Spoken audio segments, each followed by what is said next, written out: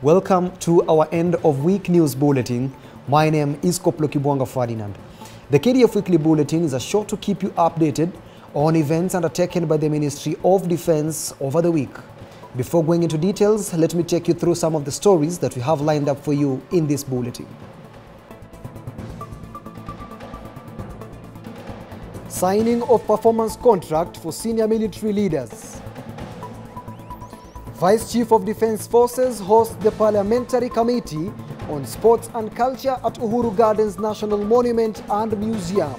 ICRA Force Commander visits Kenyan contingent troops at Goma International Airport. Military Wives Association of Kenya holds special general meeting. And in sports, we look at Chelsea State Peace Football Tournament.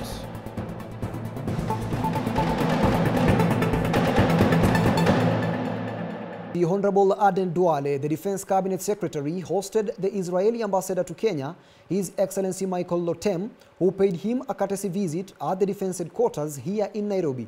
The CS noted that the two countries face similar security challenges ranging from terrorism, violent extremism and organized crimes, and the need to partner in combating the threats.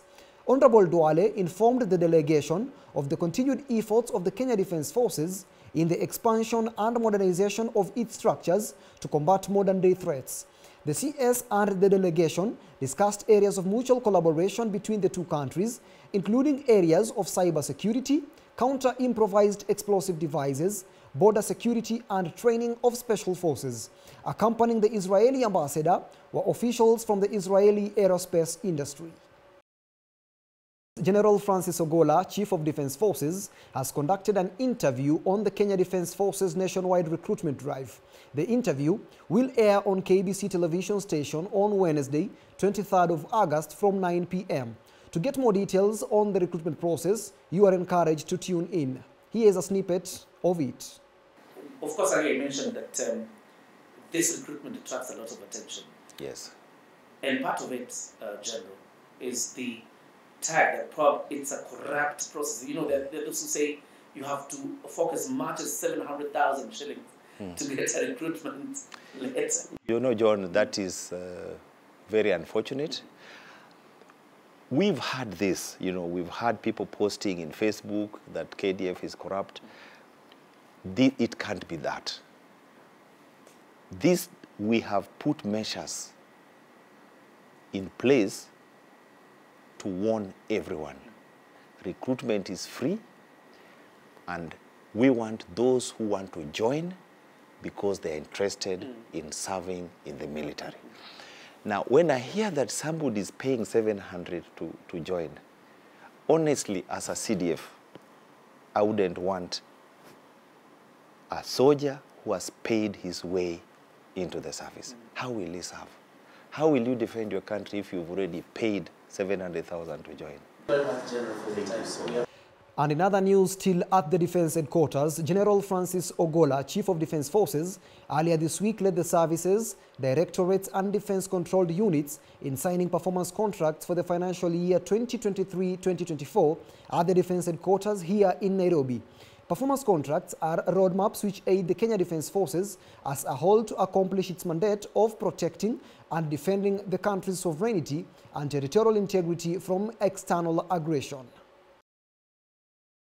While guiding the department's representative, General Ogola urged those present to uphold prudent utilization of resources aligned within the budget. These will sustain the excellent performance of the military.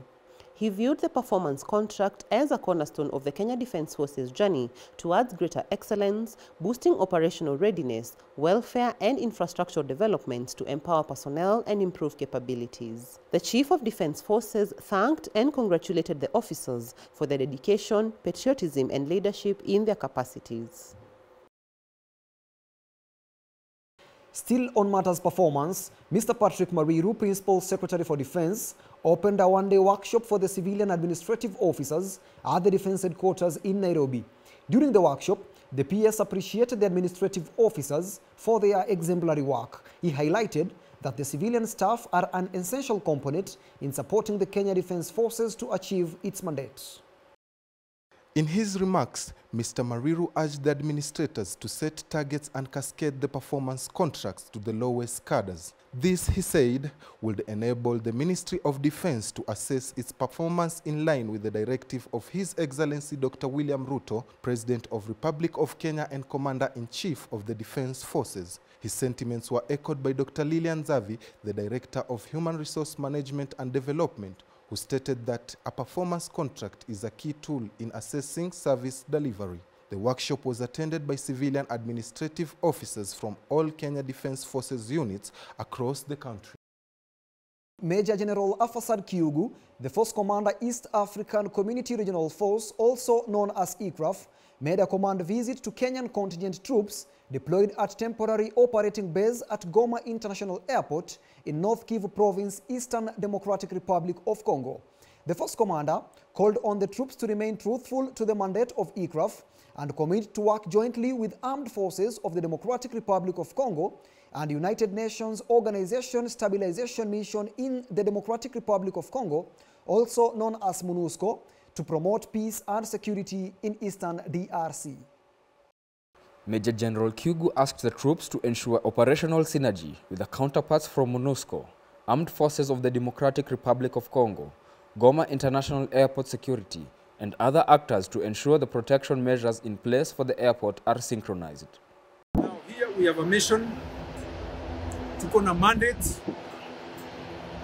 Mandate yetu hapa ni kusaidiana na serikali ya Congo, Democratic Republic of Congo, ili tuweze kusaidiana turudishe amani upande wa North Kivu.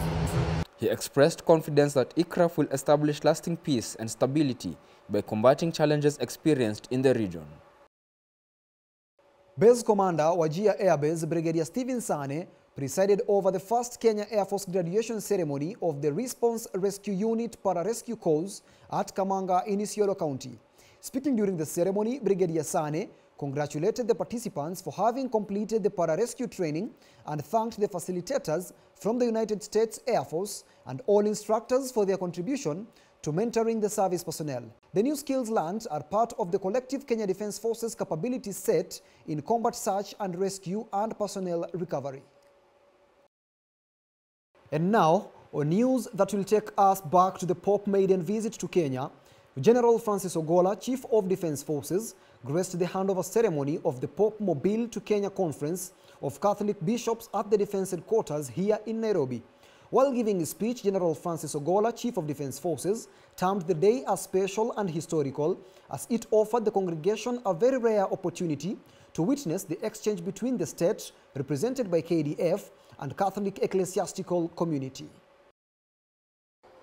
The Chief of Defense Forces further reminded the congregation that the visit by the Pope to Kenya 8 years ago was just a launch of an ongoing mission dispensation that should continue within the Kenya Defense Forces and the country at large. I trust and believe that the coming of the Holy Father 8 years ago to Kenya was just a launch of an ongoing mission dispensation that should continue even today. On his part, the Archbishop of Nairobi, Most Reverend Philip Anyolo, lauded the government for offering support to the church during the Pope's visit. The transition now places the management of the vehicle into the hands of the Kenya Conference of Catholic Bishops for safe custody and future usage. Moving on, Lieutenant General John Mwangi, the Vice Chief of Defense Forces, hosted the Parliamentary Committee on Sports and Culture at the Uhuru Gardens National Monument and Museum here in Nairobi.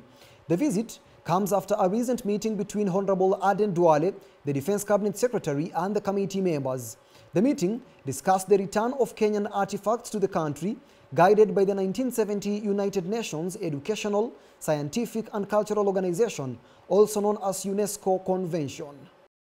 While engaging the parliamentarians, the Vice Chief of Defense Forces highlighted the importance of the museum, stating that it was envisioned as a central repository for Kenya's rich history and culture. The chairperson of Parliamentary Committee on Sports and Culture, Honorable Daniel Wanyama Sitati, relayed gratitude to Kenya Defense Forces management for the achievement of the multi-agency project. The committee members' recommendation was that the 16 galleries domiciled at the museum should be a representation for Kenya's heritage and the 42 communities living in Kenya. And now on welfare matters, the Military Wives Association of Kenya, also known as MWAC, held its special general meeting and subsequently celebrated the commissioning of new members at the Defence Headquarters here in Nairobi. While presiding over the event, Ms. Eileen Ogola, the chairperson, acknowledged the unwavering commitment and dedication of MWAC members towards their mission of working far together since its inception in 2021. In her opening remarks, the chairperson emphasized the importance of MWAC as an organization of compassionate individuals who work together in unity with a common goal of propelling KDF families using the family-centric approach. The chairperson also noted the organization's focus in the next half of the year, which includes mobilization of new members, economic empowerment, and addressing the special needs of children and personnel able differently in KDF, among other activities. The general meeting also provided a chance for members to deliberate on opportunities available to the association, like mentorship, matters of education, and maternal health, among other opportunities. And in health matters, Moi Air Base Aviation Hospital held a low-level commander sensitization seminar to create awareness among service personnel on matters of HIV and AIDS. Personnel who attended the seminar were taken through several topics related to HIV and AIDS, such as stigma discrimination and disclosure, evidence behavioral interventions, drug abuse, and gender-based violence. They were also educated on the legal aspects of HIV and AIDS, especially with concerns to knowledge of one's status. In this address to the service personnel, Colonel Frederick Mutai, the Chief Nursing Officer, stressed the need for Kenya Air Force personnel to get tested regularly. He also emphasized the need for personnel to be at the forefront of fighting the virus through prevention measures and contribute to ending HIV and AIDS stigma.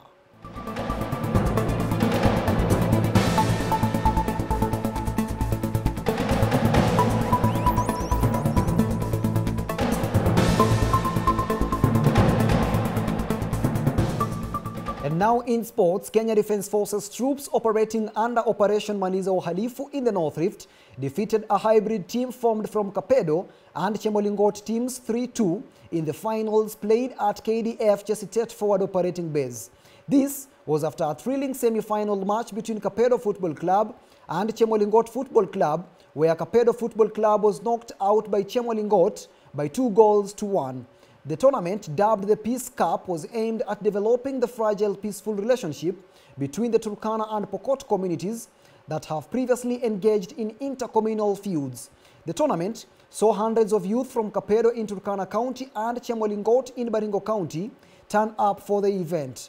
The KDF troops, led by Officer Commanding Major David Wema, gifted the visiting teams with an array of football paraphernalia ranging from full uniform and training equipment. Thank you for watching. We look forward to your feedback via our official social media handles and your viewership next Friday on the KDF Weekly News Bulletin.